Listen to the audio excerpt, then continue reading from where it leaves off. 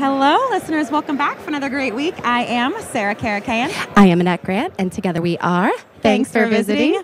If it sounds noisy, if it sounds a little like There's commotion. a commotion, it's on purpose. Right. We are recording from VRMA, from the Breezeway booth.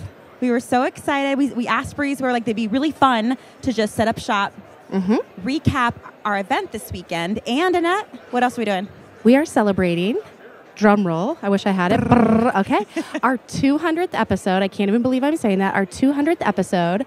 But Sarah, let's kick the show off like we do every time. All right, so we're going to kick off the show like we do each and every week. That's sharing one of you, our amazing listeners and viewers. But instead of sharing one of your properties this time, we want to ask for your help, and we would like for you to STR share us. Yes. Thanks for visiting. So we are our own. STR Share Sunday. It's at Thanks for Visiting _. And if you are one of our listeners that we absolutely adore and love, what we ask this week is that you share us with either one of your hosting friends, someone that wants to host, or even someone that just uses vacation rentals, short-term rentals. That would mean the world to us. So we're going to give ourselves a little love this week. But because we love you so much, we want you to continue to hopefully spread our message. You can make some more hosting buddies. And yeah, just give us some likes, give us some love, and share out the podcast in the world. All right. So if you guys know or don't know, Annette and I had a live event this past weekend, the weekend prior to VRMA. If you don't know what VRMA is, totally fine. It is the Vacation Rental Managers Association. Wow. International event. It's their international event. So if you want to belong to a professional organization like VRMA, it's a really great educational place for you to be around other like-minded and they have operators. This is their international event, but they have regional events across the country all throughout the year. Some of them, I believe, you do need to be a member, and then other ones you do not need to be a member. You can get a ticket still. But Sarah and I, we cannot support education and finding your people, and this is exactly the place that you could do that. So we want to give VRMA some love. Check them out, vrma.org. Yes. And of course, thank you to Breezeway, not only for sponsoring our podcast, but thanks to Ben at Breezeway for allowing us to crash their booth here at VRMA. We think it's going to be a really good opportunity to just recap our first live event this weekend. We would like to give you our top takeaways from our speakers who so generously shared their time with us. Their time and their knowledge. And if you don't know what we're talking about, we had our first live event, TFV Live in Las Vegas at the Sahara on October 23rd. We had around 175 amazing hosts, speakers, sponsors, and it was a blast. It's still a blast. People are still here hanging out. And we're going to go over that. What was one of your biggest takeaways from our morning sessions about real estate? And like analyzing deals, the properties. What was something that just really you were taking notes on, Sarah? Yeah. So first of all, we asked our members, our HBMM members, if we do a live event, what do we want to cover in the live event? And so we structured the education around what they requested. And they wanted real estate, operations, and marketing. So in the real estate portion, we had Kenny Bedwell from STR Insights. We had Tony Robinson from the Real Estate Robinsons. He's also the host of the Bigger Pockets Rookie podcast. We had, who else did we have? Real estate. We had a panel in the morning. A creative funding panel. Yeah, and we had Joe Vieri talking about taxes and cost segregation. Yes. So my biggest takeaway was, I think I'm going to go with cost segregation. Okay. And depreciating our assets and being able to pull out money that the short-term, really benefit from all the tax benefits and shelters that our short-term rentals, our properties bring us. And there are people like Joe that can help us do You need this. to make sure, and the key there is don't just stop at the first person that is a CPA or a bookkeeper. You want to keep searching.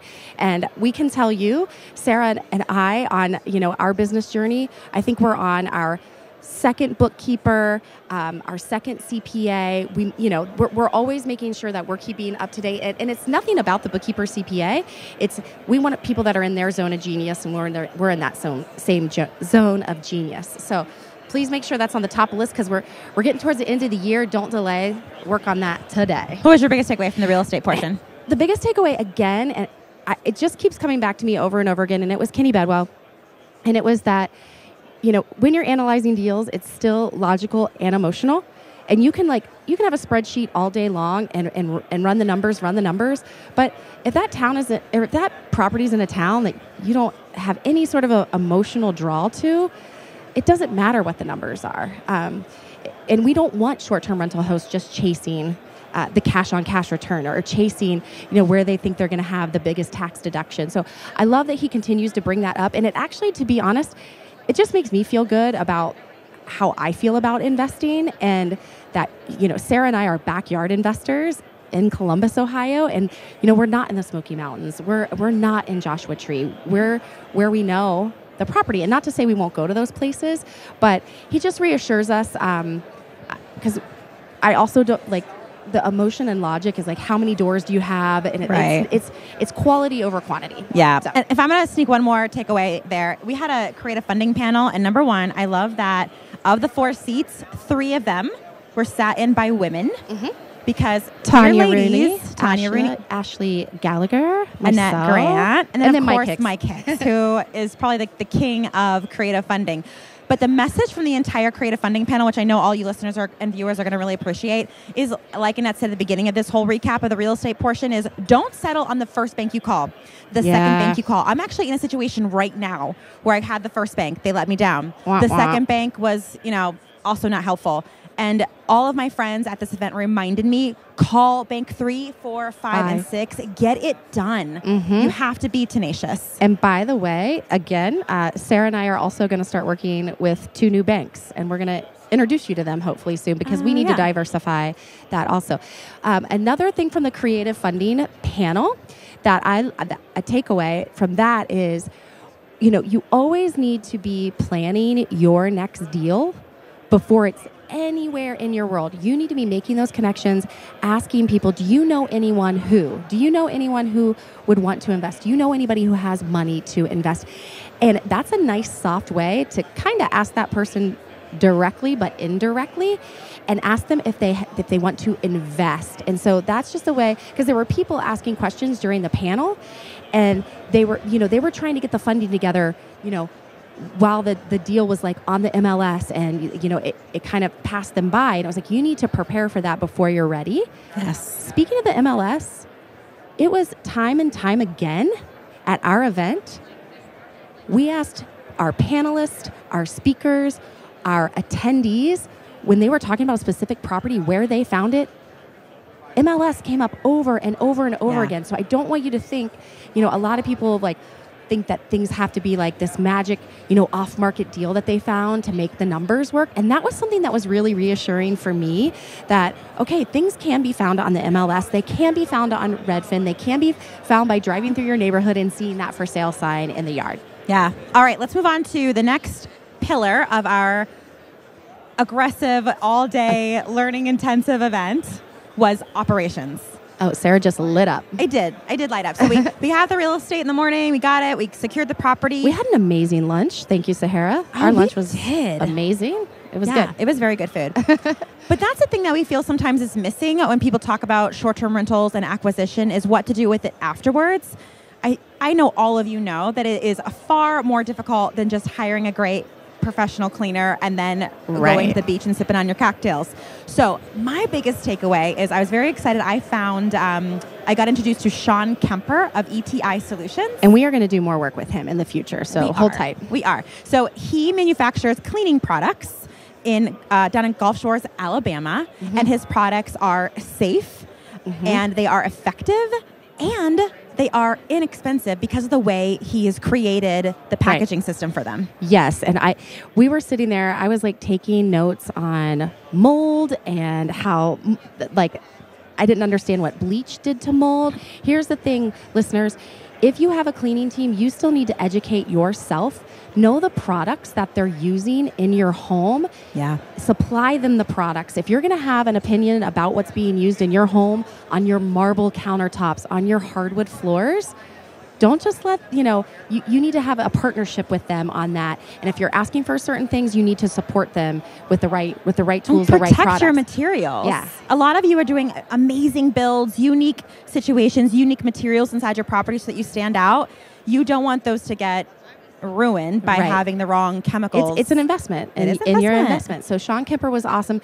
Like I said, we are going to bring him back to talk about some of his amazing products and just give us some of the chemistry. We learned a lot of chemistry, and that was important to the cleaning. And I will tell you, if you want to get a hold of Sean, he will actually get on the phone with you, like a Zoom call, and build out a cleaning program for you with his chemicals. So you can describe what you need, and he'll tell you of his products what will work best. So I love supporting Sean. He's a good guy. He's doing the most important work. Of course, we had Justin Ford there. Yep. Another shout out for Breezeway. He is Breezeway's safety. He's all their safety. Yeah, right? International safety expert, Justin Ford. And he, of course, if you are new to our podcast, thanks for being here. Justin's been on our podcast more than any other guest because safety in our spaces is the most important thing. Of course, to protect our assets that we've invested so much money in, but also to protect our guests and us from liability. And no one wants to get sued. So awesome. And one of my biggest takeaway from Justin this time, which every single time I learn something, is just how insurance companies are not looking at accidents anymore. These are incidents. You're not there. You can't just say, "Oh, sorry, there was an accident in my house." There needs to be preventative things going on. You are a commercial business. And people are paying to stay there, so your safety standards need to be up to speed. If you have not checked out Breezeway safety certification, please do that. It's free. It's free for you to do. And if you work with Proper Insurance, who's also here at the event, you will get a 5% discount off of your insurance. So that's pretty cool. Okay, so then we moved into marketing because you know that and I champion direct bookings and building a business. No, we didn't. Kyle Stanley. Oh, that's right. We had Kyle. Thank you. And actually, she forgot because she took so many notes. That was next level. Yeah. So Kyle talked all about, and if you don't follow Kyle, it's at Fearless Kyle. And Kyle talked about team building. Yeah. And that was really important because there was a lot of people there that were maybe new. They were just getting started, but other people that were veterans. And he did a great exercise of just reaching out on Facebook, LinkedIn, or Instagram saying, "Hey, I am hiring somebody at $200 to $500 a month to help me with some real estate endeavors." And people were taking action on that. And that was one of those things. Hire before you're ready. Yes. Start to plan your team. You should always be hiring. And you can put their, resume, quote unquote, on file and discuss what they want out of real estate, right? Or at what they want out of short-term rentals. And even if you don't use them right then and there, you can reach out to them in the future and know what you want to do with them, right? Yep. No, Kyle's presentation was next level. And everyone was taking action. People were coming up to us, even still here at VRMA, being like, "Oh my God, I got comments. I have a coffee date this Friday." So take action. Thank you, Kyle. Maybe we'll try to put his little call to action in our show notes so people know what to put on their LinkedIn, Facebook, and Instagram. Okay, but then we went to marketing because, again, we champion direct booking. We do not want to leave our businesses in the hands of Airbnb. They are a great lead generator. We appreciate them. Or Booking.com. Or VRBO. Right. Yeah. So we started with social media. We talked about Emily Menther, who was on the show before. We talked about making sure your bio is really dialed in. She talked about collaborating with local media outlets and how she paid to collaborate with a local media outlet, but her ROI on that investment was like, oh, the stats! Yeah, the stats were insane. It was very worth it. Email list grew. And she actually, the giveaway actually brought her in revenue because they ended up staying longer than just the 2-night stay that they were awarded. So she ended up making revenue from this giveaway. With the same media outlet in her area. So that was great. And then we had Arthur from StayFi. If you don't know what StayFi is, please check them out. Go to our website. You want to know what StayFi is. Yeah, we'll put the link in our bio. It is where you can collect email addresses from your guests, just like when you go to a hotel or a cafe and they ask you for your name and email. A splash page pops up, and you can get that. And the key to this, Sarah, what's the key? It's not just the guest that booked. It's all of the guests that booked. Because to get online, they also have to give us their name and email. And of course, accept the terms and conditions. Right. And if no spam. Yeah, no spam allowed here. But with StayFi, it also has an email marketing software or email marketing abilities within its platform. So you can send it. They already have templates. So all you need to do is like create a message. And set remarket up automation flows, and it'll go right out to your guests once a month. Even just invite them back. Have a little code. But anyway, that was wonderful. He actually sat at the AV booth and was doing email. He was doing live action emailing. He was showing them how to marketing. create a template because I feel like we make it more difficult than it needs to be. Yes, for sure. And then we had an amazing panel that I got to host, and it had 4 amazing humans on them. One of them being Sarah, my lovely co-host, and John Hayes, Megan Morgan, and JL Napolsky. And this panel was all about direct booking. Oh my gosh. So it went all the way from Sarah has a property that is 100% direct booking. John, I think he said John and Megan were like 30%. They were 30%, and they just started their direct booking. Megan, literally, I love this story. Maybe we can have her on. She listened to one of our podcasts about direct booking. She did not even have a website. She stayed up all night just building a simple Wix website, and she is now at 30% booking. Can I tell you my takeaway from her? What's up?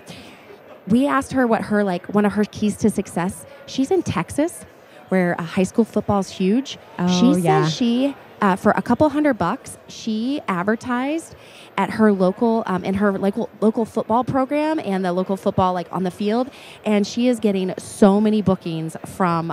It's from just her like community. $100 to like throw her logo in there, her business email and phone number, and it's as simple as that. It was as awesome. Simple as that. Yes. And then I'm trying to think of some other huge takeaways there. Oh, the one John was talking about it is, reusing content. So he writes blogs. He does a lot of like listicles. So a listicle is something like 10 best coffee shops in my town, 10 best hiking paths, 5 best places for brunch. And what he'll do is he'll make that a blog on his website for search engine optimization. Then he will send that out to his email list.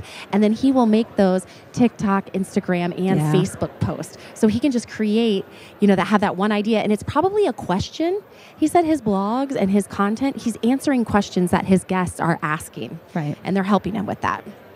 And then we closed off the event with a really great happy hour. We had a step and repeat. It was a lot of fun. It was a blast. We may or may not be already planning next year. Yeah. Okay, Sarah, I'm going to on the fly. Oh. What was your takeaway from just having a live event and having all the hosts and the listeners in one room? We haven't even had a chance to talk about this, really. I don't, listeners who have been listening for a while now, maybe like Annette and I are very much yin and yang, and I am a perfectionist. I get very nervous that if I do something and it's not perfect, that I'll be judged, I'll be whatever. Who knows? I don't know what goes in this crazy brain of mine, but we did it. And could we make tweaks, make it better next year? Always. Mm-hmm. I think you can always be better, but just never be afraid to get started. Yep. And that's for anything. That was our biggest, that's my biggest takeaway from this week is like, holy smokes, I don't care what it is. I don't care if it's going to your first event and putting yourself out there. We're doing our 200th episode here, which is crazy. So start the podcast. But there were people there that were veterans ready to learn. There were people that are just getting started ready to learn. And that I just feel when you start to take action on whatever that is, even us planning the event, things start to go in your favor, Yeah. And have there been some hiccups? Yes, there were hiccups. But that's part of it. That's part of it. And you got to get going. And guess what, though? It got Sarah and I so super fired up to support you even more. We have so many things like ideas for 2023. One of them may be taking our podcast on the road. Ooh. So be on the lookout for that. But it just got us really fired up to see everyone that was there, meet them in person, hear their story, get our picture taken with them, do some social with them. Thanks for Visiting is bigger than Annette and myself. We want to serve all of you so that our whole ecosystem of short-term rental hosts, owners, operators, we can all thrive. Up level. The whole industry. Yes. The whole industry. Yeah. So we have to get going because lunch is about to hit. Okay. The Breezeway booth is about to get slammed with people interested in their product. We want to make sure that we can let them do that. But we really appreciate you celebrating the 200th episode with us. Yes. So please, again, leave a review. Leave us, if you want to help us celebrate, leave us a review on Apple, on Spotify. Follow us on YouTube. And last but not least, if everything that you just heard got you fired up, we are going to have the recordings for sale from our live event. We videoed it. We got the audio. We are preparing that now so we can hopefully release that to you if you're interested in it. We are hoping to release that soon once we get home and get back to work. But we want to make sure that you can participate in the event also. So with that, I am Sarah Karakayan. I am Annette Grant, and together we are Thanks for visiting. We'll talk to you next time.